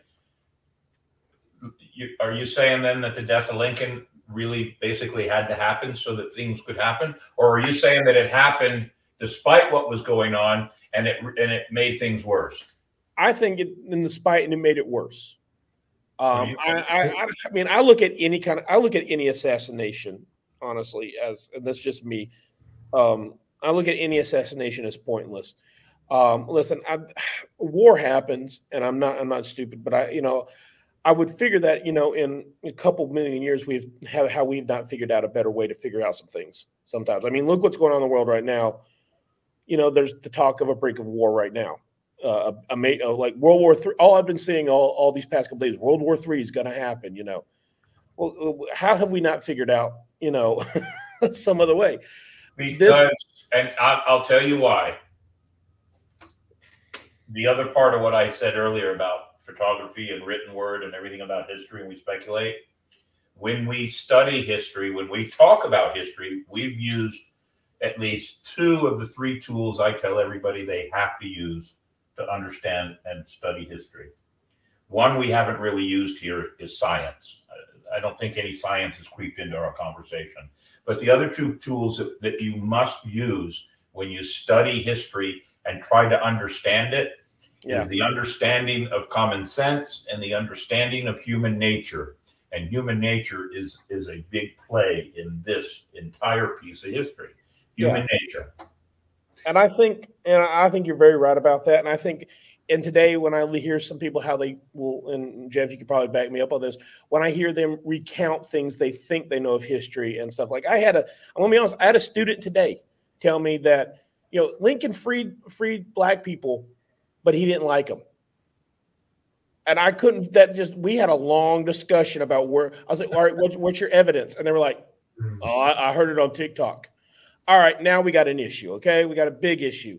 I'm like, why was it? And I'm a firm believer that, Lincoln is very famous saying a house divided upon itself cannot stand. And he was talking about slavery is going to be accepted by all states or it's going to have to end. And look what happened. It didn't. We fought. While I believe we fought the Civil War on states' rights, the biggest issue in states' rights was slavery. So which was monetary, which was financial, of course, and always follow the money trail. Always follow the money. It's all about. And when it ended, and then rightfully so, slavery should have ended. Everyone knew that there was going to be an economic almost firm collapse, and I think Lincoln was going to try to prevent that. Lincoln knew that. All right, we got a whole society that's based on agriculture, and they're supplying. I mean, England almost joined the Civil War effort because the South almost made a deal with them. Said, "Hey, we'll take all your cotton away if you don't join us in this war." I mean, that is recorded, you know, and it could have, if they would have joined, the Civil War might have changed differently. Completely. Well, of course it would have. Can I just talk some brief nuance, at least, about that TikTok contention that Lincoln freed enslaved blacks, but he didn't like them? First part's true. Second part is false. However, it can be construed at a quick glance that maybe Lincoln didn't think. What he had a problem with, from my understanding of it, is that Lincoln, and that's not the right way to put it, what he maybe was concerned about, he wasn't so sure that everybody could live together and get along. And I don't know if that was, I'm not sure that he didn't believe or want that. I think it was a function of that he wasn't sure if it was a realistic hope. And so, but I don't think that I've never ever read, heard, seen any kind of an account that he had racist intentions, that he believed one race to be better or worse than another. And in fact, one thing that stands out, even though it wasn't necessarily a comment about race, when he was a much younger man, long before he went into politics, he was at a slave market. He and a friend or two were walking past this, where this was all going on, and you had people up there literally being bought and sold as like cattle, right. You know. And he said to his friends, he said, if I ever get a chance to hit that, and he meant slavery, I'm going to hit it hard. Yeah. Well, I will also say, like, one of the ways you could counteract with that, with Lincoln's race, who was one of his top advisors? Frederick Douglass. He had Frederick Douglass all the time. And if you don't, Frederick Douglass is one of the most important people in American history. From white and black. Yeah, I would say. Yeah, I would say, and I think honestly, I don't think he's taught enough in schools. I don't think Frederick Douglass gets enough taught now in schools. You know, he came to St. Augustine, right? Yeah, I don't think I knew that. Yeah, there's a plaque on St. George. He had Lincoln's ear. He had Lincoln's ear. He had conversations with Lincoln. I firmly believe that probably they and I would be willing to bet they talked. We know they talked about the issue of slavery. There's a, and I'll probably get in trouble for saying this part. There's a news commentator that I listen to. His first name's Eric. I can't think of his last name. He's on Fox News, and he has an evening show.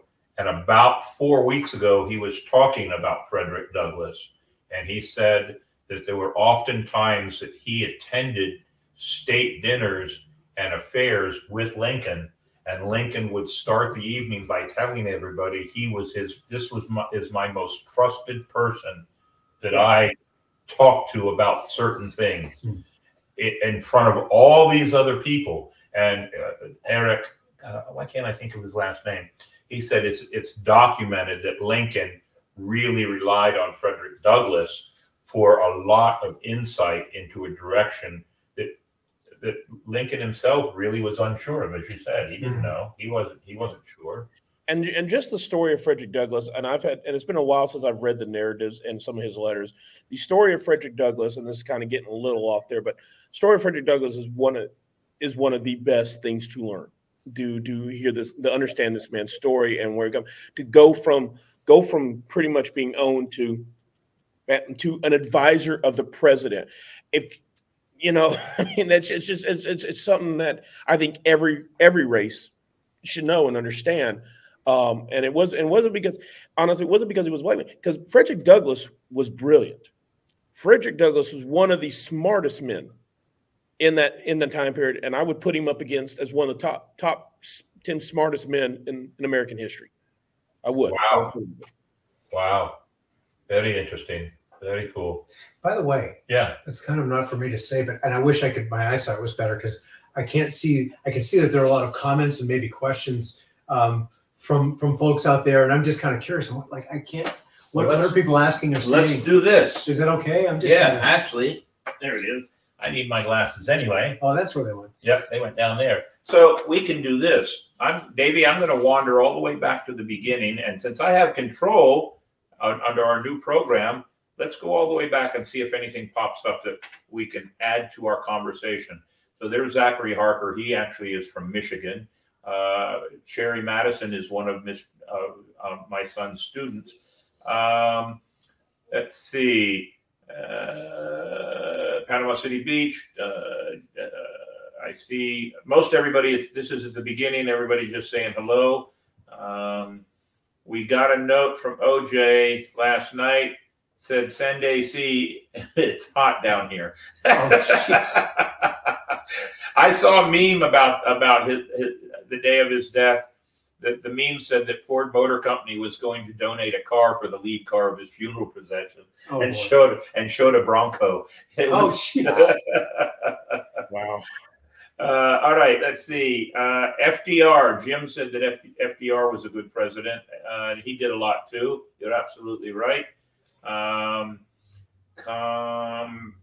Compared to the many presidents who did nothing, we're better off with a president that does do something. I can't argue that one at all. Yeah. I could be putting these up here like that. Then we can see them. Can you see that, Jeff? I can. That one I can that read. One you can see. Very good. Don't worry about me. Let's see. If you read them, I'll. They still teach civics is a question mark. So, and I have to tell people when I do tours in the museum and we talk about the pirate code and the conversations of what kind of a government they had on the ship, I have to remind people that we're talking civics. We're not talking politics. Yeah. I tell people if we're talking politics, I would be naming names and parties. I don't name names and parties. I'm talking civics, the way things work. So let's see. And even when it's come up tonight once or twice, the phrase radical this, radical that, that's of that time, which has no resemblance to this day and age. Absolutely right. And it's completely different. And that's one of the other arguments that comes about with a lot of people that get really upset because of slavery, but their focus is on everything in the past, and their focus should actually be on today and the future, because we can't go back and change any of that. So, so one of our listeners, 50 questions, multiple choice after the podcast. Here's the one that's interesting. Here's one. They brutally destroyed the South. The South was maximum triggered. Slavery was about money. People spent all their money for slaves. No machines back then to buy. Pay them to free the slaves. So it was, you're right. It was with no industrialization coming to the South, and everything was still done by hand, with the cotton and the sugar cane and all those things, it was going to be hard for the South to ever pull out of all this. By the way, if it sounds like there's a down. What's that? I said much of the South. I mean, here in Alabama, we have a lot of agriculture is Alabama's #1 industry still. Yeah, absolutely. I was going to say, and this is completely off topic, but if it sounds like there's a truck downshifting, it's Captain's cat Cooney here. Yeah, Cooney's sitting over here purring loudly. So Mandy did put up a post there about Facebook, and the Facebook. So I'll try not to say anything too ugly or mean because I don't want to have everything else torn apart because I say something offhanded. But it just seems to me that we're talking about something that is such an important part, and that one word created problems. Davey, I did see that you put it back up, though. You changed everything, right? Yeah, I just made it the death of, and they were fine with that, and put it back live. So assassination is a bad word. Apparently so. If we start talking about the Titanic anniversary, don't say iceberg. Yeah. Let's see. But it's all based on see. And here's, if there was any point that I would have a problem with, is this: it's based on algorithms and AI. There's not somebody there that looked at it and went, "Oh, okay, we understand. Don't worry about it." The computer shut it down because there's no human intervention here, and that's, I think, what I have a problem with some of this. Skynet started in the Terminator. I'm telling you. Yeah. All right. So much for First Amendment rights and free speech. Well, up to a point. Up to a point. And we'll leave it at that for now. We might make a show on First Amendment rights and free speech. We may have to do something. And Mandy just popped in there. Free speech has limitations. You cannot incite violence is one of them. You're absolutely right. Can't go into a theater. And also, a lot of people don't understand. My son can correct me here. Free speech mostly, our limitations or our expectations or our allowance of free speech is that we can say anything we want other than inciting violence against the government. The government they can't do anything about us. It doesn't mean that I can't say all kinds of ugly things about you and get away with it. You're still responsible for what you say in all cases. The freedom of speech is just so the government can't come and take you and do something with you. That's all free speech is. You can sue for libel or slander. Yes. Yeah, I mean, that was Voltaire. That was his big thing, because he got put in prison a lot for that kind of thing. And so when Jefferson then started writing something, saying we got to have a way for our people to be able to go, yeah, I think the president's an idiot, and not getting thrown in jail for it. And I agree. Go ahead. I'm sorry.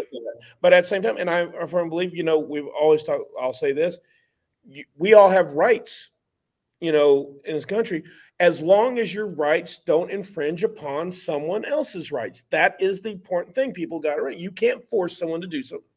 And free speech goes the same way.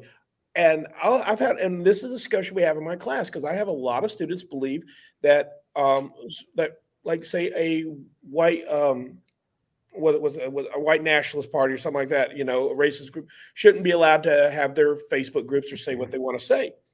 And I said, well, I'd rather them being able to say what they want to say and know where they're at than them to be quiet and us not know where they're at until it's too late. That's one way to look at it. But the other side of that coin is this: if you have groups that are filled with such hate in what they do, the minute you start chipping away and telling this group they can't say this, that chipping away is going to happen to every group, and that you chip away at that, and then then it's going to become either all or none. Mm-hmm. Well, and that's the biggest argument that goes on now. And people are always, and this is like, I've had people say, well, I don't want to be offended or anything. And I'm a big fan of something that Jordan Peterson said. And he said it, and I'm not going to get it right, but in order to learn, you have to risk being offended. And that means you have to hear people's other side. You have to hear other conspiracies. You have to understand what other people think about the Lincoln assassination or how the Reconstruction could have done that. You have to hear other people's thoughts and ideas, because it not only can maybe change yours, but at the same time strengthen your conviction of what you believe. And that's the only way society really evolves, is when people are talking to each other and having disagreements, but not like fighting, but disagreements. And here's where it falls into my life. Being a comedian, when I first started doing comedy in the 80s and the 90s, everything was okay. Mm-hmm. And now, nothing. You have to be very careful of what you say, and that's why some comedians have dropped out of the world. They don't do comedy clubs anymore. A very good friend of my family one time many years ago pointed out, and I happen to agree with him, that all humor is at someone's expense. It is. It just is by its very nature. And if you can laugh at it, it probably could, or at least conceivably would have been, if it isn't all presently offensive to somebody. It doesn't mean that it's always with ill intent. And I think the intent is where the rubber touches the road on that. So there's that to consider. I know many comedians that, and some of them famous ones, and their comedy is fantastic. And none of their comedy is ill intent. None of their comedy is malicious. Their comedy is just making fun of society as a whole. Have you ever watched Family Guy? Yes. Lord, if you aren't offended in 1/2 hour of that show, you're not paying attention. Something in that half hour is going to offend something about you or something you identify with, but there are no sacred cows. And that's where I think a show like that, I can laugh at it because it's so over the top that it doesn't pretend not to be. and it doesn't pretend to be serious, or that it, I don't think Seth MacFarlane really wants people to take it all that seriously.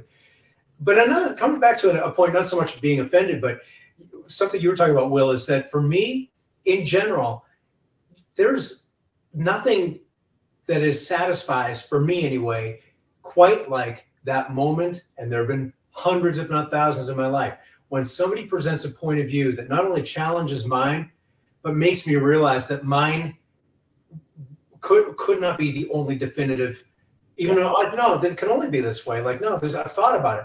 Oh no, I thought about it. And somebody says, no, yeah, but you haven't thought of this, or you aren't aware of this. Those moments, they're humbling, but they're also so liberating. So when I do, going back to my tours, when we talk about, because so many people have this set idea on how pirates really were. And most everybody's set ideas on how pirates really were is really not very close. Mm-hmm. It's way off. And I tell people, I'm going to say things, and it happens tonight. We've said some things. I'm going to say things that you may not believe in or you may not agree with.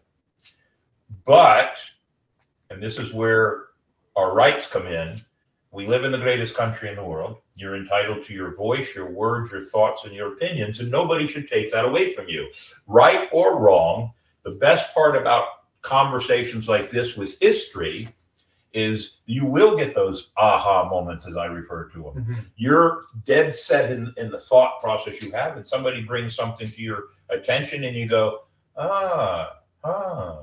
because I believe that a difference of opinion in history and sometimes in politics, it's harder in politics, but I think a difference in opinion in certain things should always be the opening of a door for conversation. It should never be the pulling of weapons to kill people. Mm. And that's what's going on all the time. That's why this country is 50-50 divided right now, really. And when a country makes it to that point of 50-50 divided, it's hard to accomplish anything. And a lot of it is because people say, you don't believe in what I believe in, I don't want anything to do with it. I've had great conversations with people that don't believe in what I believe in, but because they have adult tendencies to have a good conversation too, we can disagree. We don't have to change each other's minds. We just have to make each other think. When I said I find it liberating in those moments, part of that is because I feel liberated from the need to be right. Yes. And that's because it's a heavy yoke to carry around, even if you don't realize you're doing it. No, I'm right. No, I got to figure it out. Other people are idiots or whatever. Oh, no. I don't need to be right. Oh, good. I don't have to have all the answers. No, we don't have to have all the answers, and a conversation makes it much easier. So let's see, rolling down through here. Zachary Harper, professional, new. Most reporting is all done by a computer. It is only as smart. It's probably not programmed to look for context. Okay, I'll get that. We are discussing a factual past event. It's not a rally cry to action. The sure haven't done anything when segments of society decide it is time to go after police officers. Right? Yeah, you're right. Let's see. Mandy Jo says she doesn't want to be smarter. But Mandy, that's why I have you on the show. You're smarter than I am. No, I don't want it to be smarter. Oh, okay. It's typed wrong there. I don't want AI to get too much smarter, because if it's kicking you out for assassination and it starts hitting more stuff, just like I want to say Zachary Harker said, Skynet's or next hit there. Yeah. Well, that just proved, though, just how obtuse artificial intelligence, and air quotes on the intelligence part of that. Yeah, absolutely. It's never going to be smarter than you. No. So I see a couple more of your students in there. Did you catch that, Bill? Yeah, I saw some. Yeah, I see some of them. I see a couple more of your students. I see some of them. I see some of them still can't spell my last name right. Are they getting extra credit for watching the show? I haven't decided yet. I told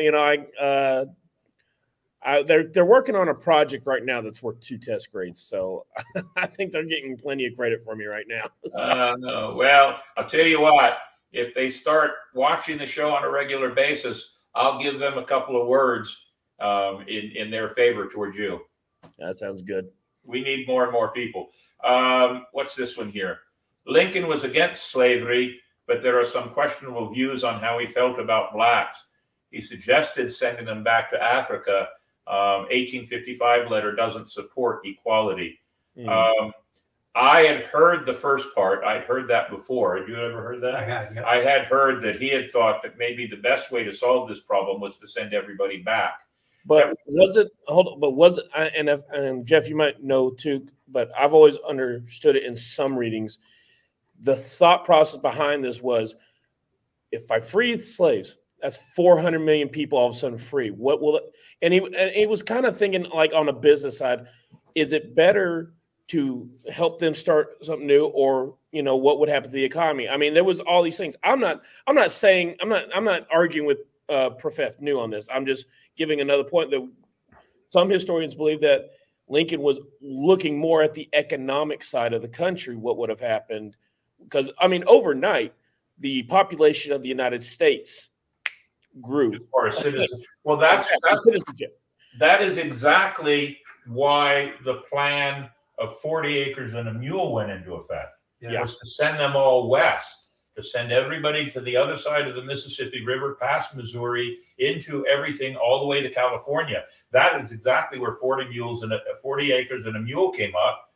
And it did send a huge amount of the population, and it wasn't just it was for everybody, and a lot of people took advantage of that. And I'm not sure whether that number one there about suggesting sending freed blacks back to Africa, I'm not sure that was anything about a forced deportation by that. And I don't know. I will admit I don't know, but I can't. It seems hard for me to imagine that Mr. Lincoln would have thought that way. Or thought it to be useful, and I don't mean in a hateful way. I don't think that was part of his persona anyway. But even as it doesn't seem like it. And it's a speculative thought. Yeah, maybe it would have been an offer to say, "Hey, look, if you want to go back to Africa, we will." And again, I'm speculating. Maybe that there would have been some kind of payment for that. What is the 1855 letter? Is that a famous document or an important document? I've heard of it. I'm going to be honest. I'm not going to really. I'm going to look that one up. Yeah, I mean, I'm not going to look it up now, but I'm going to look that one up. Lincoln, if we're going to say that, then Lincoln, but also like W.E.B. Du Bois, who's started NAACP. He wanted the same thing. Like, he was a pro for that. So we can, I mean, it's throughout history. And I mean, I know I feel like all of a sudden I'm defending Lincoln sending people to another country. I'm not. But again, it goes back to how we're looking at history. I mean, you're taking one man and one of those things. He was not the only person at that time. So why are we sitting there saying this? And there's a lot of controversial to that, from what I understand, of that letter, of what was he really trying to mean, and what was he looking at. And I think you have to look into that. I know that this country, we have not gotten it right all the time. I mean, that's part of being a patriot, is you understand there are things that happen in the country and you don't always get it right, but you work to better. Okay. So, but I'm going to stop right there, because I feel like, if you want perfection, I don't want to get into something else right now. If you want perfection, you come to the wrong planet. Sorry, that's true. Well, how about I'll close it with this, and then we're going to go ahead, and because Davey always puts together a really good This Week in History, and so we may pop that in real quick. Government is supposed to be run. The responsibility of government is to run the country by the will of the people. That's what I keep telling everybody. The responsibility of the politicians in office, both the president, the Congress, which is House and Senate, is to run the country by the will of the people. They are supposed to get along and not be selfish in their decisions on how they do things. And that is a human trait that is hard to take away from people. Yeah. I think we forget that life is too short for some of the battles we get caught up in. That's true. Very much so. Very much so. Well, it's been a good discussion. I can say that. Let's see here. I got a couple more here that.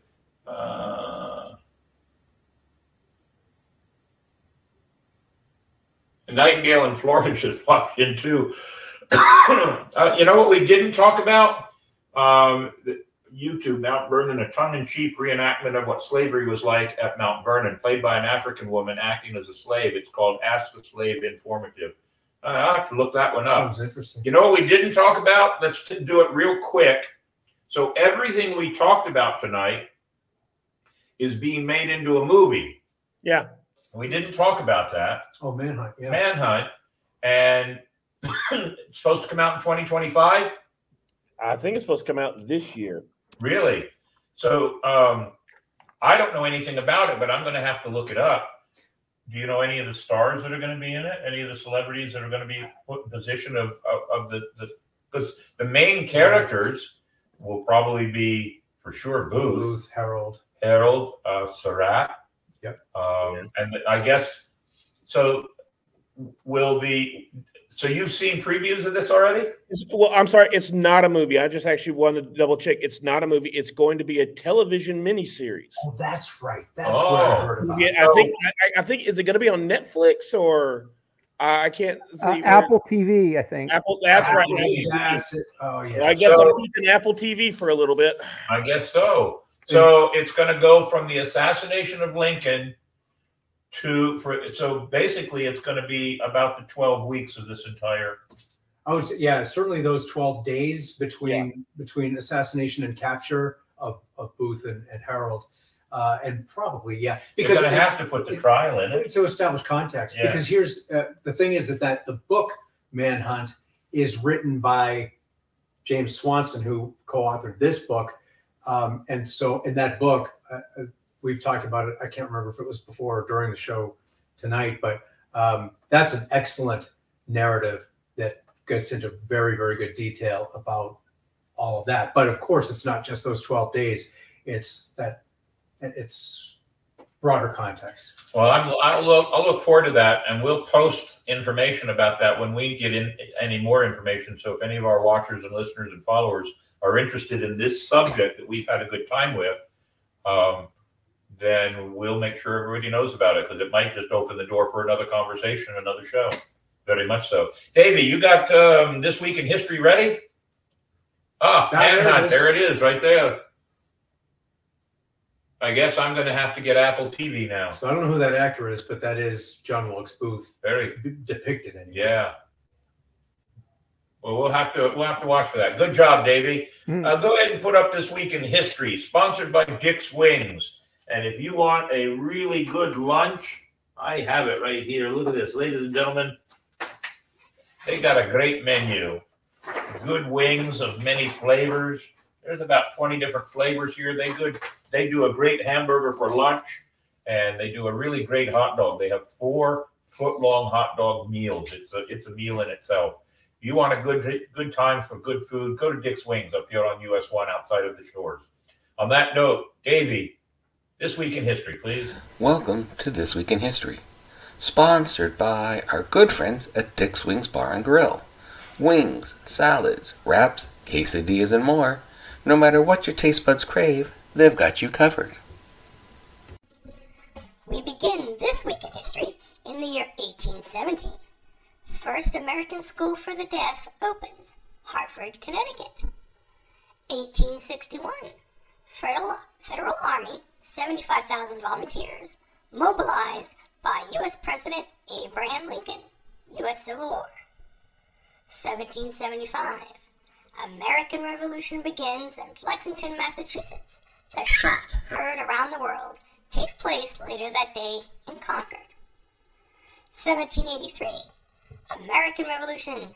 George Washington issues General Order announcing the end of hostilities with Britain, giving thanks to the Almighty and offering congratulations and authorizing an extra ration of alcohol to the troops to celebrate.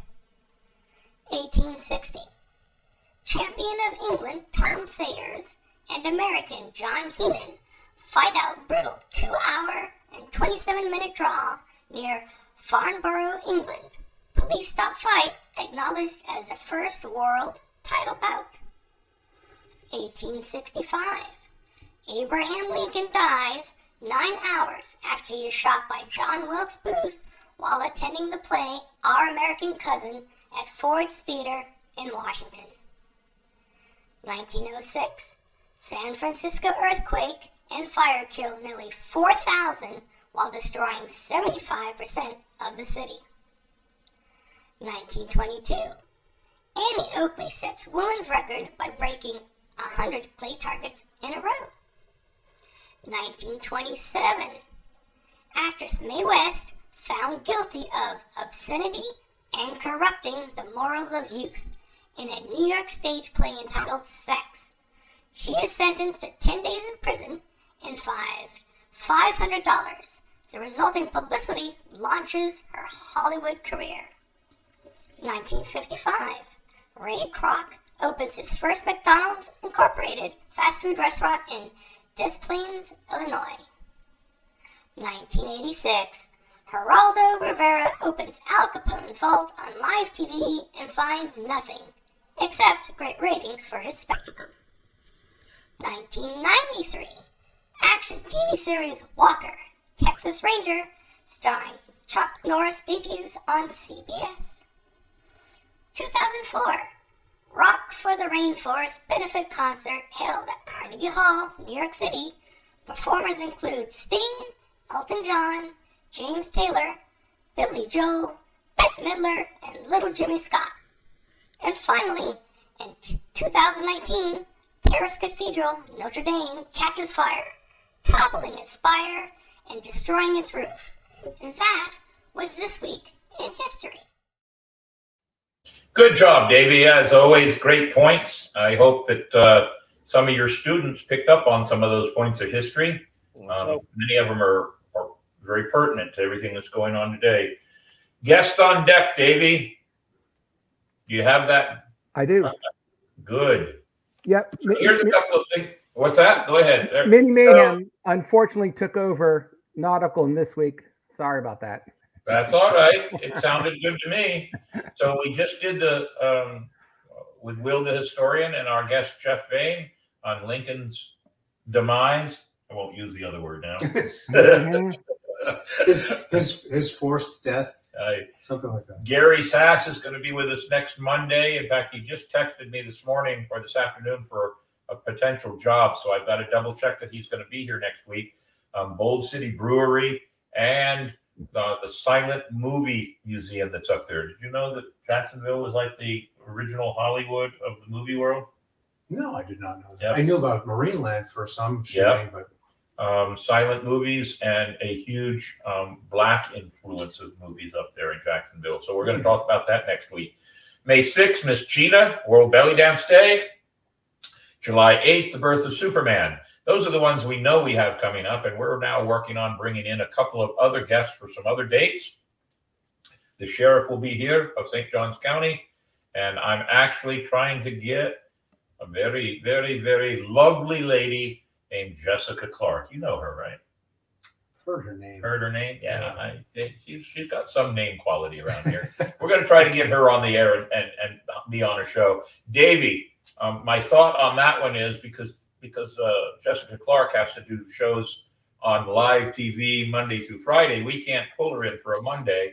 So I was thinking I'm going to be gone on a Monday in May for that cruise. If we could bring her to the house and do a Sunday show, just tape it, and then you would have it for that Monday night. Okay. That'd be an easy one to do. Unless you had another idea, that would be an easy one to do and cover our issues and our situation. Yeah. So I'm going to check and see if she's available, and we'll let you know. On that note, let's reveal the joke of the week with Mini Mayhem. Okay, it's time for the answer to the joke of the week. How do pirates pay for a round of rum at the pub? The answer is with bar nickels. Yeah, I'm glad you like it. We got to get a snare drum in here. I'll tell you, we need a snare drum sound effect or something. So we always like to give thank yous to everybody. And then after the thank yous, I want to give each one of our guests an opportunity to say a couple of words and say their whatever they'd like to close the show. But first, let's go with our thank you video. The Captain's Quarters podcast is indeed a ship sailing the seas of the world, always in search of history, knowledge, and adventure. It takes a crew to run a ship, so we take this opportunity to thank those who help keep this ship afloat. The casting crew: Captain William Mayhem, Navigator Davey Longwood, Gunner Hellfire Henley, Cartographer Mandy Joe, the Powder Monkey, and Juan Cam.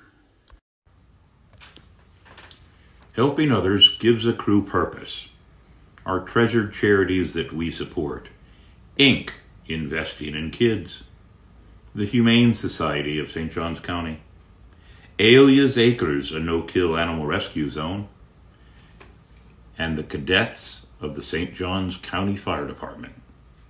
The 4 major charities that we support, but there's always room for more. You too can be part of the crew and support the show in many ways. Go to Patreon. A small monthly contribution as Powder Monkey or First Mate memberships, or a single contribution. PayPal or Venmo. Go to YouTube. Hit the like and follow buttons to join our ranks and support the show. It does take a crew. Thank you. Very good. There's our platforms, ladies and gentlemen. YouTube every Monday night at 8 o'clock Eastern Standard Time. As soon as the show cans, it'll download to Spotify and Instagram. If you just want to listen to us because you don't want to look at my ugly mug, right, then you can catch us on Stitcher, iHeart, CastBox, Apple Podcast, and Music, Amazon or Amazon Music. 8 platforms. 8 platforms. Very good. And numbers. Show our numbers. Are they changed? Let's see if our numbers are growing.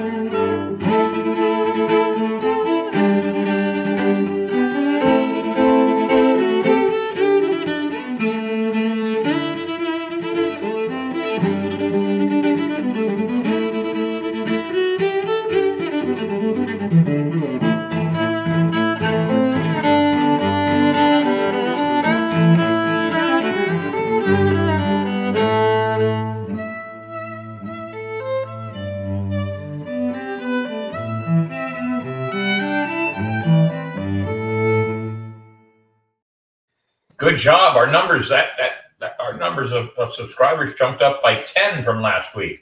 So we have thought, somebody gave us an idea last week. I think it was Jim, that when we get to our 1,565th subscriber, that number means something to people here in St. Augustine, that we have to do something for that person. I'm not sure what we're going to do, but it'll be a good number to hit. And then from there, who knows what we're going to do. Upon that note, Jeff, you got anything you want to say in closing? Well, I always like to give our guests. Oh, and as you, before you do that, we always, and my son, I need your mailing address. We always give every one of our guests one of these. It's like a token chip. It's like a drink coin. It's got part of our logo on it and our sign off, and it's a black poker chip. I love it. Yes, we give one to every one of our guests. Now, black in Vegas means $100. It's not worth $100. Don't worry. That's right. It's still worth more than what I had in my pocket right now. There you go. So now my son's been on the show twice, so I need to send him 2. And we have a red one and a black one, and I want to make sure I send them to him. So that's what we like to give. So I give you the floor for just a few seconds there. Just to say thank you. I've had so much fun. And peace to everybody. You got another point in history that you like besides this one? I'd have to kind of search to kind of think about it, because for sure, but this one, for whatever reason, I like repeat guests coming on. I like it because they enjoyed it the first time, so they would enjoy it the second time. And I want to make sure that we bring you back if you'd like to do another episode or something. My son being a history teacher, we did D-Day. We're going to do Superman. We did. This is my 4th time. I think I might be your most frequent guest. You might be. We've done 2 things in Pearl Harbor. We did D-Day. That's right. D-Day, yeah. Pearl Harbor, Lincoln. Yeah. Who says nepotism doesn't work? Especially in piracy. That's right. So you got anything you want to say or say something to your students that are watching?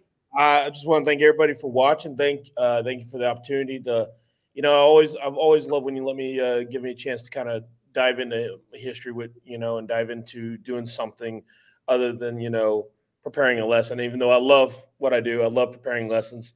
I love research too. I love doing the research.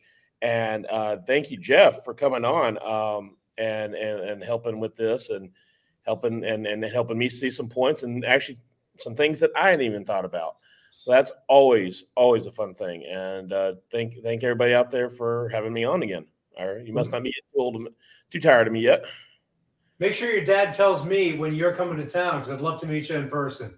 Yeah, well, we're working on it. There's a lot of going on, and we keep trying to plan a date. But as Dad knows, there's some things that my wife and I are working on right now that may hinder some travel in the near future. So we're working on that. But get the travel done now so that you don't have to worry down the road. But yeah, you come back down, we'll go hit a brewery and the distillery. I do owe my wife a beach trip for putting up with me and going to this Comic-Con thing, really kind of on our anniversary weekend, around our anniversary weekend. So I told her I owe her a beach trip for. We got beaches here. We do have beaches here. You know what? They're right next to the ocean. Yeah. Wow. Yeah. I know. So when does school start in August for you guys, or does it start in September? It starts in August. It starts in August for us. I usually have to report usually the last week of July. Okay. All right. Things done. So August is out for you to take a trip. Who knows? Maybe. Sometimes we try to take a trip around her birthday. So it's her birthday. 25th of August. Is it really? Yeah. Kara's is the 24th. You should just bring her down here, and we'll do a McCrae birthday for our wonderful women. There we go. We could do that. I think we could work on that. Work on that. And I see about flying that drive last time. Whew. Was the longest drive. Work on it because I'll tell you later. We've already started making plans, but I think I can convince the big boss of the resort hotel out there on the beach to throw a little extra into the kitty and see what I can do. All right. All right. Work on that date. Yeah. Kara's birthday is the 24th. I think the weekend after that or the weekend before is when we're going to do something, because 24th and 25th is in the week. So let's see what we can do. And then you can meet my son. I'm proud of him. Without being too much into our past, we didn't get to spend a whole lot of time together as father and son. And I'll shoulder most of that blame. Well, I'm a big fan of you. That's nothing new. And now I'm a new fan of you. Do you go by Bill or Will? Because I go by William. Because there were too many Bills. Okay. There were too many Bills in the family. When he was growing up, I used to call him Little Bill, but I can't call him Little Bill anymore because he's bigger than I am. Well, Dad was Bill. My grandpa was Bill. I had an Uncle Bill from Louisiana, and I think it just got confused. So when I turned 18 and went off to college, I went by William, and it freaked some people out. Like my mom would call my job and like, I need to speak to Bill, and it's like, we don't have anyone here by that name, and they would hang up on her because they knew me by William. And Lauren, my wife, only knows me by William. She thinks it's weird if someone calls me Bill. But if I get called Bill or Billy, that means it's someone I went to high school with. Yeah. Well, let's work on that date in August. That'd be a lot of fun. We could do it all together. That would be a lot of fun. I think it would be wonderful. Well, it's been a good show. We have the email going across the bottom. If you have ideas for the show, you're the leader of a group, pirate group, charity group, and you need some extra face time to promote your event, let us know. I do it this way. I mean, sometimes I find groups that I will offer an opportunity to, but sometimes it's just easier because I don't know everything that's going on out there. As much as most people might think I know, I don't. So if you got something going on, send us a message. Let's put you either on the show or at least figure a way to advertise your event and talk about it. It's very important to us. And in that note, ladies and gentlemen, we always have our sign off. Take it away, Davey. Part of the podcast. Part of the crew. Always. We can't do it without you, our listeners, and our followers. And you're the reason we do it. Not for me, not for them, for you. Thank you very much. We'll see you next Monday at 8 p.m.